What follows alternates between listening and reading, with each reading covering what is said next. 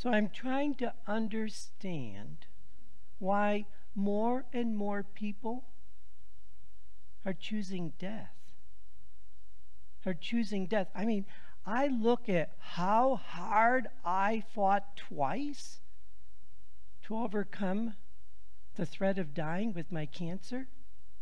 I look at all I was willing to go through, the treatments and everything else, because I wanted to live. I wanted to live. And yet, more and more people are choosing death. And so I've been trying to get an understanding of why, so I've just been doing a lot of reading. And I came across a study that was done by the University of Notre Dame and Ohio State University. It was an article on deaths of despair. Deaths of despair. So I published some quotes of the article in your church bulletin, and you can also get our church bulletin online. But this is what some of the quotes had to say. Deaths of despair, such as from suicide or alcohol abuse, have been skyrocketing.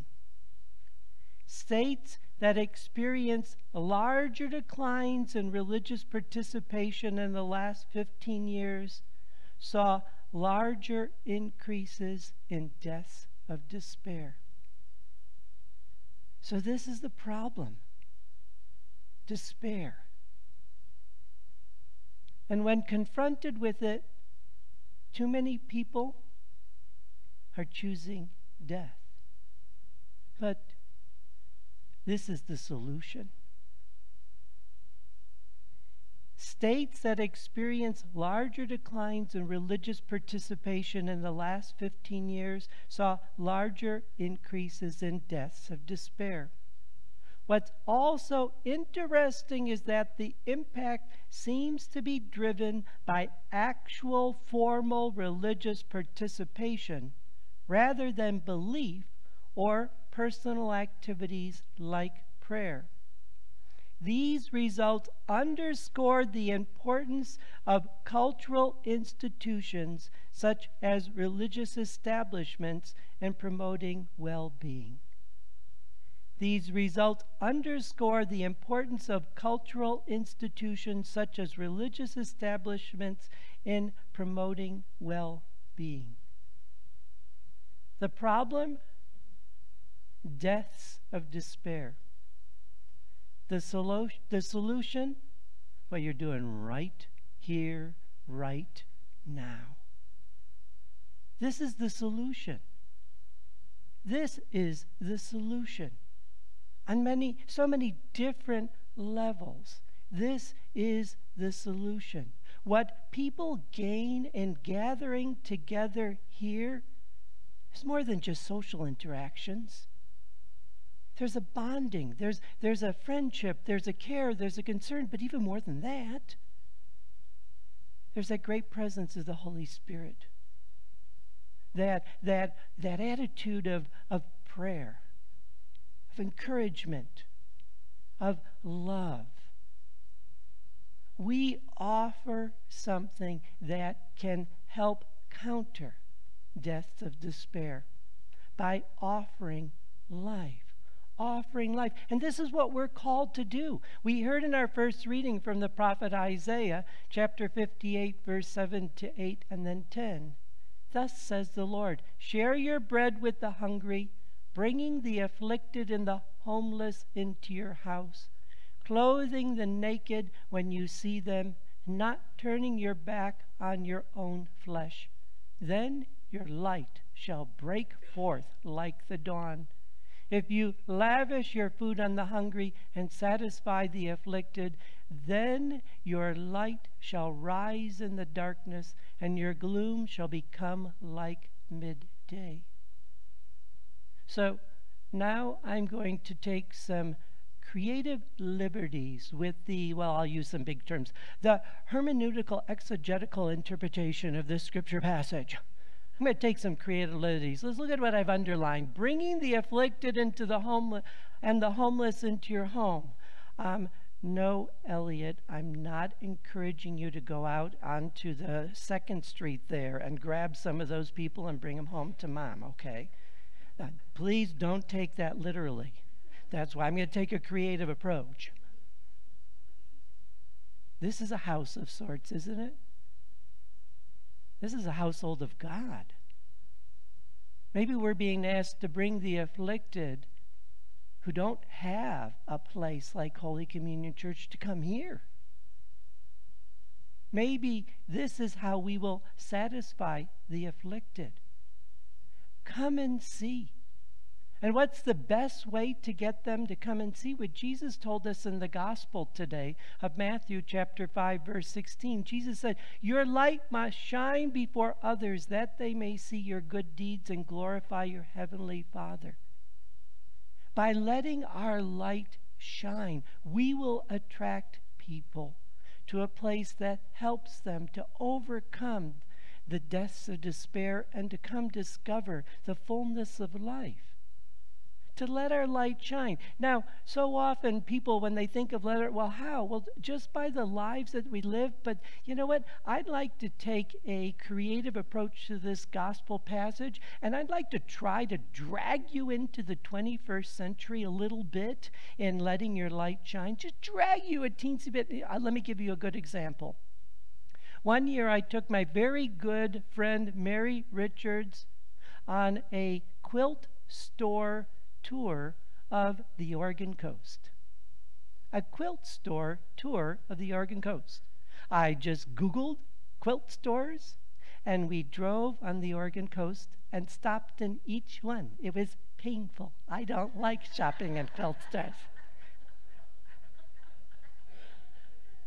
But we were there after Christmas, and Mary needed it. Her husband had died on Christmas Day. And so it was helping her to live life. And so we were in some little, the town was so small, it didn't even have a gas station. It had 2 pot stores, but it didn't have a gas station. You could tell where our priorities are in this day, can't you? But they had a quilt store. So we walked in there, and Mary Richards was like, "Oh, would you look at the fabric selection they have? Would you look at the quality? Would you look at this brand?" And I'm looking at fabric. She was thrilled. I think she bought half the store. And we got back to the hotel room, and she's got it. She's just going through it and piling it up and sorting it. She says, "I can't believe that place exists. No, how do people know about it in the middle of nowhere?"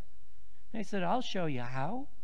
I started taking pictures, and I posted a review on Google. So I checked today, almost 2,000 people have found my review on Google helpful as of today. Almost 2,000 people have found that review helpful. And see, when we had gone back to the store, the woman thanked us.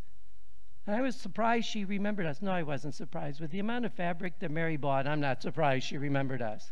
But she thanked us. She said, "Thank you for doing that review. That review has brought in so much business." So much business. A Google review.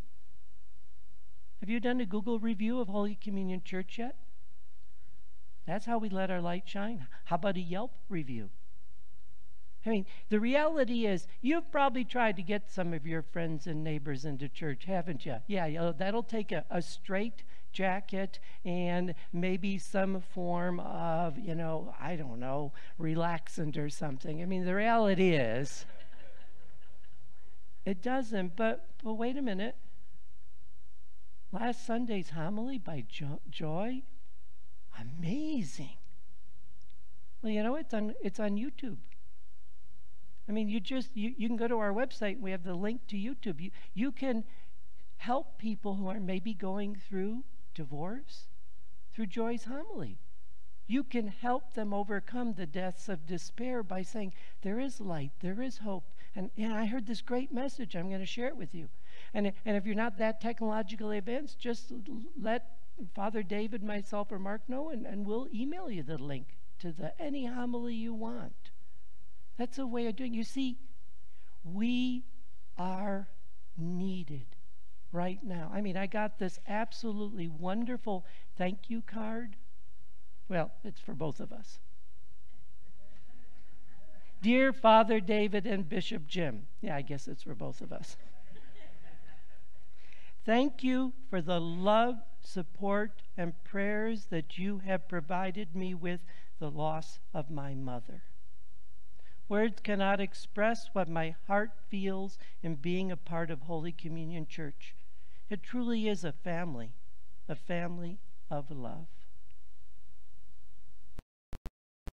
We're about. This is what we're about. Now we just need to let the world know. It's sad that the deaths of despair is skyrocketing. It's sad that church attendance is declining. It doesn't have to be that way, though. We can let our light shine. Oh, and I'm looking out there, and some of you don't even have emails or computers. So we do have some old school stuff. Stickers you can put on the back of your car. Reality. I mean, this will let people know if they ask you a question, what's that? You can say, hey, come and see. Got a place that provides you with love, support, encouragement, all that you need to truly discover and live life. Let's let our light shine.